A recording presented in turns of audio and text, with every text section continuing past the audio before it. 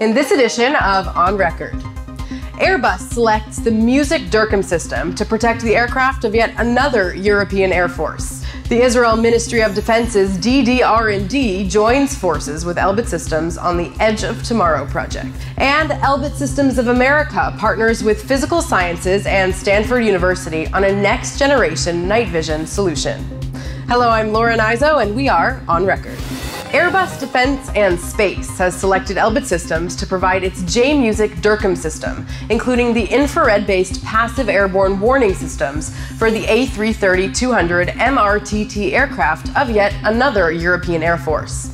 The DIRCM systems integrates the latest laser technology, high frame rate thermal cameras, and a compact, dynamic, high-speed sealed mirror turret, delivering high-performance defense against ground-to-air IR missiles.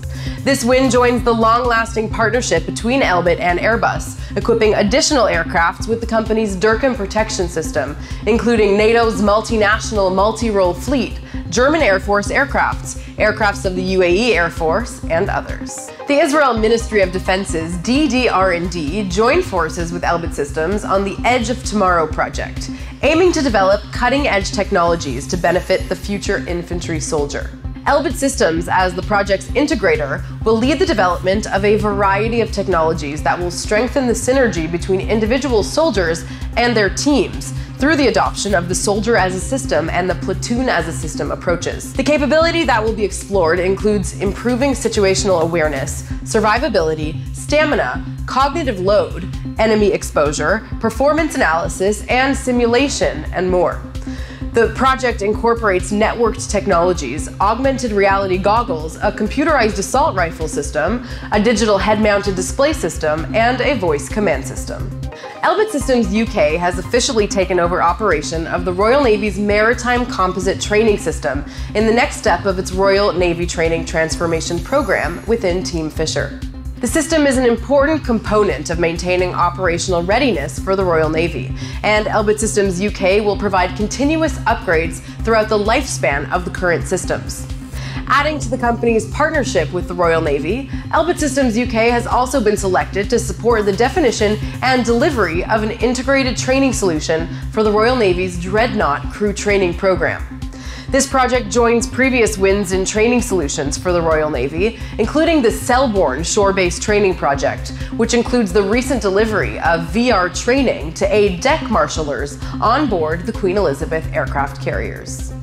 Elbit Systems of America will partner on a next-generation night vision system, together with Physical Sciences Incorporated and Stanford University, aimed at developing a solution for the Defense Advanced Research Projects Agency for its enhanced night vision program.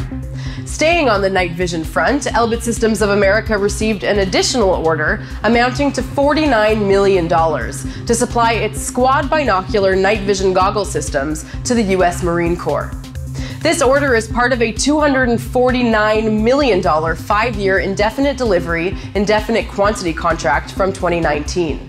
The system is a lightweight helmet-mounted system that provides superior nighttime viewing in various environments and conditions, improving warfighters' situational awareness and performance.